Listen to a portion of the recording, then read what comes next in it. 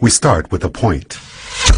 Like the point we know from geometry, it has no size, no dimension. It's just an imaginary idea that indicates a position in a system.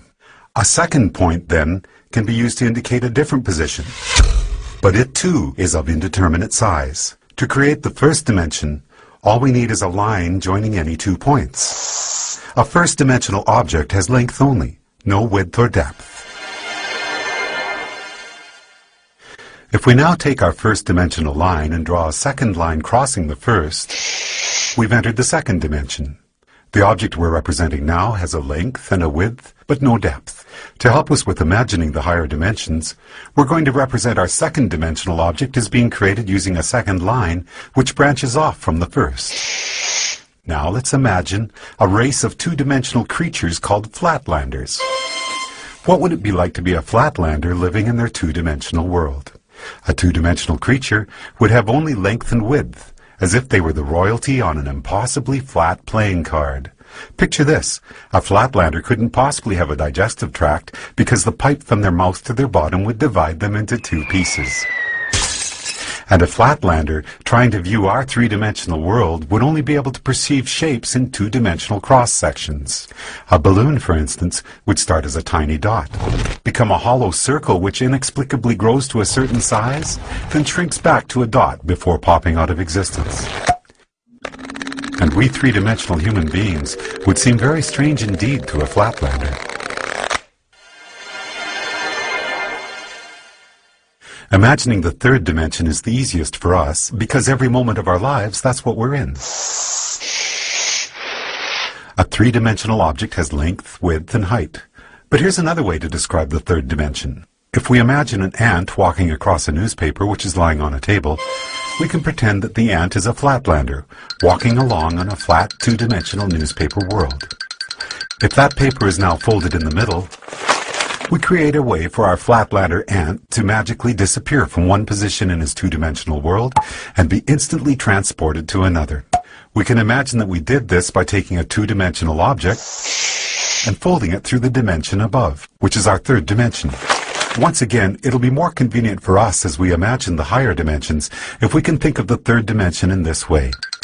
The third dimension is what you fold through to jump from one point to another in the dimension below.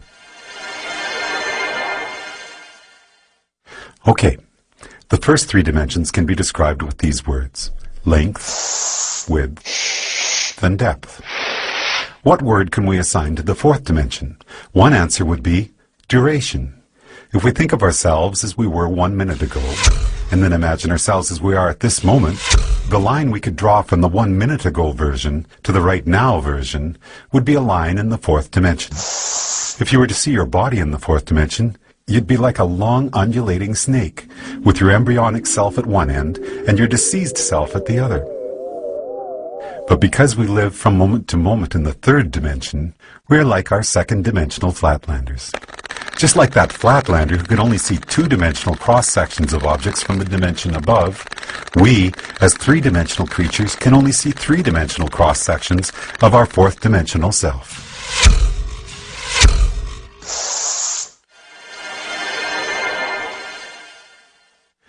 One of the most intriguing aspects of there being one dimension stacked on another is that down here in the dimensions below we can be unaware of our motion in the dimensions above. Here's a simple example. If we make a Mobius strip, take a long strip of paper, add one twist to it and tape the ends together, and draw a line down the length of it, our line will eventually be on both sides of the paper before it meets back with itself. It appears, somewhat amazingly, that the strip has only one side, so it must be a representation of a two-dimensional object. And this means that a two-dimensional flatlander, traveling down the line we just drew, would end up back where they started without ever feeling like they had left the second dimension. In reality, they would be looping and twisting in the 3rd dimension, even though to them it felt like they were traveling in a straight line. The 4th dimension, time, feels like a straight line to us, moving from the past to the future. But that straight line in the 4th dimension is, like the Mobius strip, actually twisting and turning in the dimension above. So the long undulating snake that is us will feel like it is moving in a straight line in the 4th dimension, but there will actually be, in the 5th dimension, a multitude of paths that we could branch to at any given moment. Those branches will be influenced by our own choice, chance, and the actions of others. Quantum physics tells us that the subatomic particles that make up our world are collapsed from waves of probabilities simply by the act of observation. In the picture we are drawing for ourselves here, we can now start to see how each of us are collapsing the indeterminate wave of probable futures contained in the fifth dimension into the fourth dimensional line that we are experiencing as time. What if you wanted to go back into your own childhood and visit yourself? We can imagine folding the fourth dimension through the fifth, jumping back through time and space to get there. But what if you wanted to get to the world where, for example, you had created a great invention as a child that by now had made you famous and rich? We can imagine our fourth dimensional selves branching out from our current moment into the fifth dimension. But no matter where you go from here, the great child inventor timeline is not one of the available options in your current version of time. You can't get there from here, no matter how much choice, chance, and the actions of others become involved. There are only two ways you could get to that world. One would be to travel back in time, somehow trigger the events that caused you to come up with your invention, then travel forward in the fifth dimension to see one of the possible new worlds that might have resulted. But that would be taking the long way. The shortcut we could take would involve us folding the fifth dimension through the sixth dimension, which allows us to instantly jump from our current position to a different fifth dimensional line. In our description of the fourth dimension, we imagine taking the dimension below and conceiving of it as a single point. The fourth dimension is a line which can join the universe as it was 1 minute ago to the universe as it is right now. Or, in the biggest picture possible, we could say that the fourth dimension is a line which joins the Big Bang to one of the possible endings of our universe. Now, as we enter the seventh dimension, we're about to imagine a line which treats the entire sixth dimension as if it were a single point. To do that, we have to imagine all the possible timelines, which could have started from our Big Bang, joined to all the possible endings for our universe, a concept which we often refer to as infinity, and treat them all as a single point. So for us, a point in the seventh dimension would be infinity, all possible timelines which could have or will have occurred from our Big Bang. When we describe infinity as being a point in the seventh dimension, we're only imagining part of the picture. If we're drawing a seventh dimensional line, we need to be able to imagine what a different point in the seventh dimension is going to be, because that's what our line is going to be joined to. But how can there be anything more than infinity? The answer is, there can be other completely different infinities created through initial conditions, which are different from our own Big Bang. Different initial conditions will create different universes, where the basic physical laws such as gravity or the speed of light are not the same as ours. And the resulting branching timelines from that universe's beginning to all its possible endings will create an infinity which is completely separate from the one which is associated with our own universe. So the line we draw in the seventh dimension will join one of those infinities to another.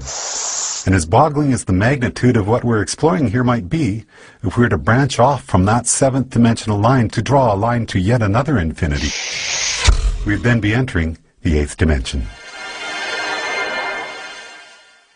As we've explored already, we can jump from one point in any dimension to another simply by folding it through the dimension above.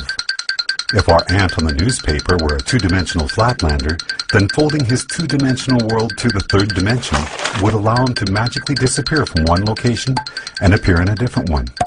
As we're now imagining the ninth dimension, the same rules would apply. If we were to be able to instantaneously jump from one eighth dimensional line to another, it would be because we're able to fold through the ninth dimension. Before we discuss the first dimension, we could say that we first started out with dimension 0, which is the geometrical concept of the point. A point indicates a location in a system, and each point is of indeterminate size.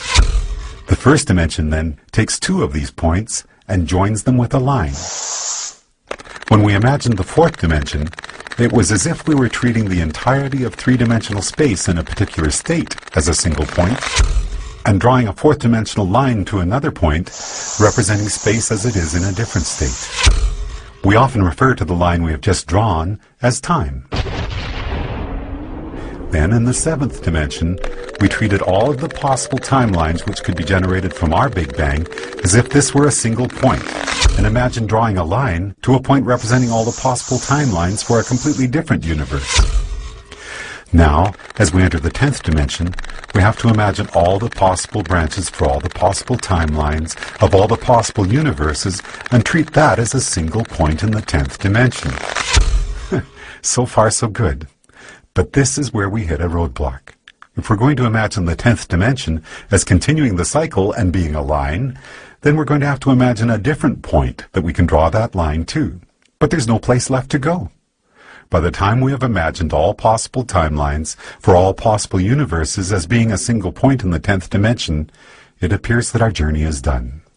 In string theory, physicists tell us that superstrings vibrating in the 10th dimension are what create the subatomic particles which make up our universe, and all of the other possible universes as well.